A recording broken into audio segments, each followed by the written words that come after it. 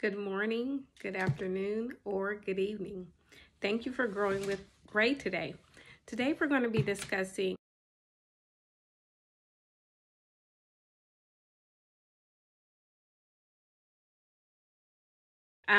so with this channel, Growing with Gray, remember in our description, I'm a lifelong learner and I learn a lot.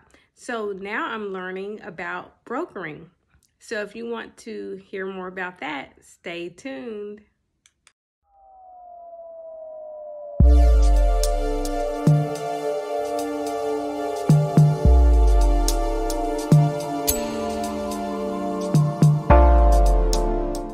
Okay, since I'm just beginning with brokering, there's only going to be three things we're going to discuss today. Thing number one is talking about speaking with the carrier, the person that's going to actually do the load for you. And we're going to talk about invoices. There will be a lot of invoices that you'll have to create or distribute.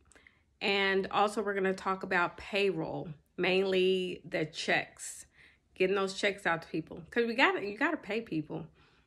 That's the funnest part, getting paid. Okay, so first let's start with speaking to a carrier. So the first time I spoke with the carrier, I had to let them know some information. So when the carrier calls you, they're going to want to know where is the load going? Where is it coming from? They're going to want to know how heavy the load is.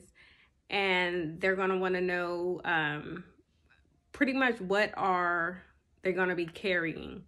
They're going to want to know all that information, which is something that I'm still learning, because I know there's like long poles. I know some weight is like 48,000 pounds.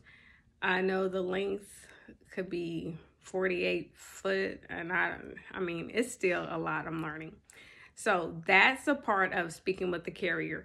When you speak with your carrier, you're going to want to have all your information ready to give them so they can determine whether they're going to take the load or they're going to pass on the load.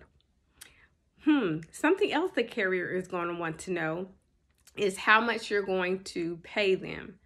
So you can negotiate with the carrier, but you have a certain amount that you're getting from the transaction. So you can negotiate to see how much they're going to get. And we'll talk more about that when we start talking about checks and the payroll piece.